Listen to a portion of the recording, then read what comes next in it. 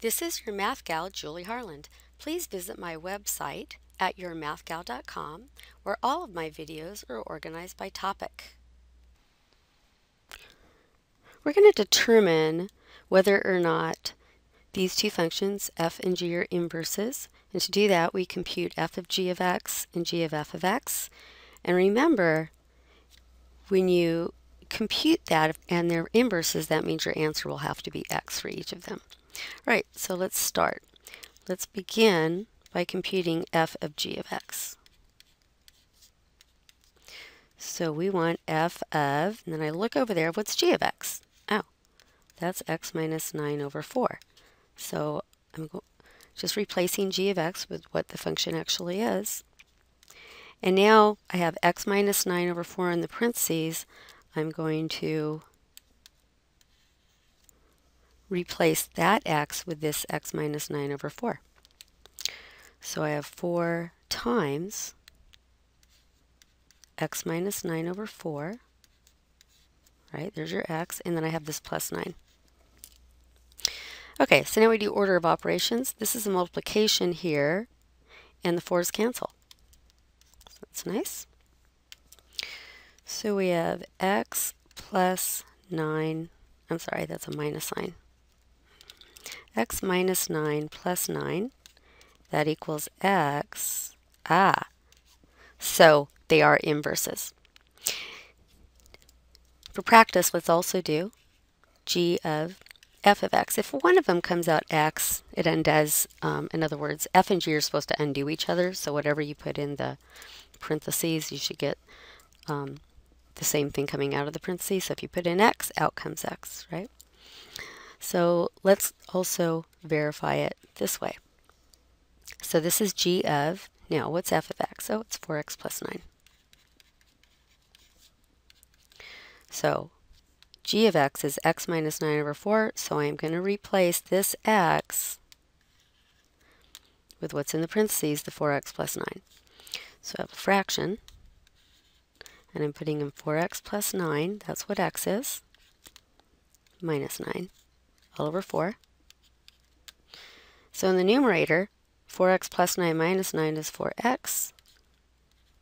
4x over 4 is x, so I verified it. So these are inverses. Now keep in mind, it doesn't matter what you plug in to the function. In other words, if you put f of g of stuff, you're going to get the stuff out. So f of g of some stuff, whatever it happens to be, if f and g are inverses, whatever you put in, that's what comes out. That happens if f and g are inverses. So let's just do that problem. Put in some stuff, whatever you feel like. In fact, you could even write the word stuff. So let's see, we had 4x plus 9, x minus 9 over 4.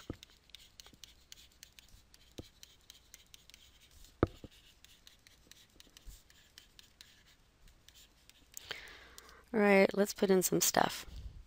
Okay, we're going to put in some stuff. Whoops. Remember what I'm doing here. I'm doing f of g of x. And instead of putting in x, I'm just going to put in some stuff. Okay? So what's that mean? What's g of stuff? Well, that means I've got stuff in place of x. So I need to write stuff, whatever that is, minus 9 over 4. You just got some stuff. Don't worry about it. And now we're going to plug this into the f function, which says do 4 times whatever I have in parentheses. So I have 4 times, all right, all this stuff I see in the parentheses was actually stuff minus 9 all over 4. All right, that's the 4x, and I have to add 9. What's going to happen here? My 4's cancel. And I'm going to get stuff minus 9 plus 9. Ha! Stuff minus 9 plus 9. Look. Look, when I put in stuff, and I did f of g of f of g of stuff, I got the same stuff coming out. Doesn't matter what you plug in. You could plug in anything you want, but it's easier just to plug in x, right? May as well just do f of g of x to verify. Let's just do it for something else. Let's see what happens. All right, so if f and g are inverses, if I do g of f of anything, that's what should pop out. So our answer should be x squared plus 5, but let's go through the computation. So I'm doing g of, now what's f of x squared plus 5? Well, I got to do 4 times. What am I replacing? And for x here, I'm replacing it with this x squared plus 5 plus 9. So before I could do the g function, I need to simplify what's in that parentheses. So that's 4x squared, doing the distributive property, plus 20 plus 9, which is g of 4x squared plus 29. Now I've simplified what's in parentheses. I've got to now replace that in for x in this function. Okay? So let's do that.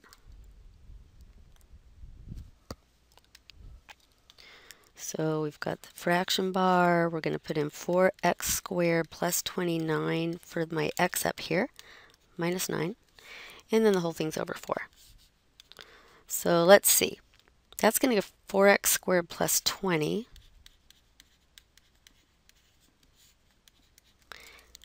And now I have a fraction. In order to reduce fractions, you need to factor. And the 4 factors out of the numerator. So 4 times x squared plus 5 over 4. And you see what's going to happen? Your answer is going to be x squared plus 5. So when I plugged in x squared plus 5, I'm not sure if you could, I think you can see all that. I'm going to make this just slightly smaller. Make sure it's on the screen.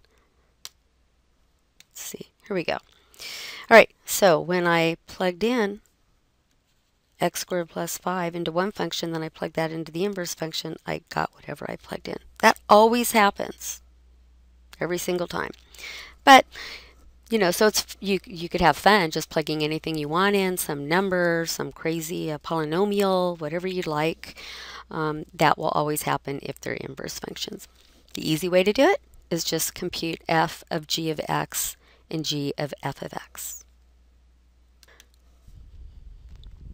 All right, let's try another problem. Find f of g of x and g of f of x and state whether f and g are inverses or not.